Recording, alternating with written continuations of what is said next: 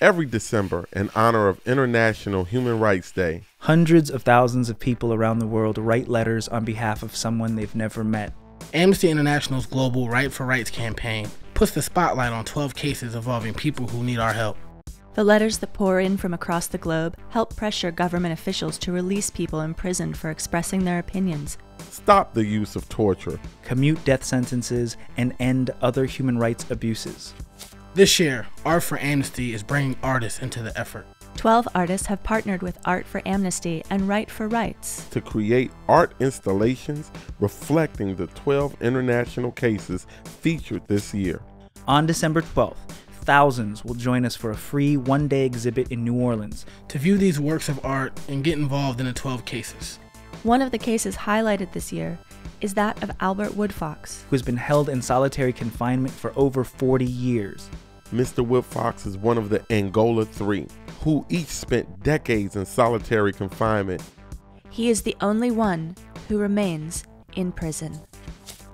In June, a U.S. district judge ordered the release of Woodfox from state custody. But the decision was blocked when Louisiana Attorney General Buddy Caldwell appealed.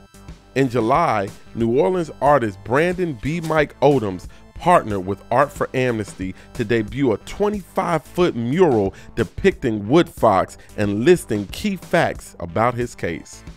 Louisiana has become the prison capital of the world, imprisoning more of its citizens than any other U.S. state. Louisiana's incarceration rate is nearly 5 times higher than Iran's and 13 times higher than China's. The Art for Rights exhibit will debut the powerful works of these artists who are committed to human rights in a 30,000 square foot warehouse, drawing thousands. In addition to the 12 Right for Right cases, the artists have also created works that speak to the problems of mass incarceration, abuse of solitary confinement, and gun violence. The goals remain the same: to inspire participants to take action and write letters. Because volume matters.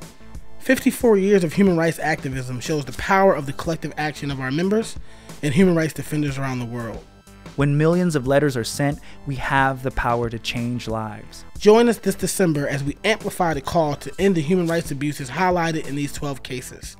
Let the individuals and communities featured below know that you support them, and that you are taking the injustices committed against them personally. Visit right.amnestyusa.org to get involved. You can also follow us on Twitter @ArtForAmnestyUS. and join the conversation using the hashtag #ArtForRights.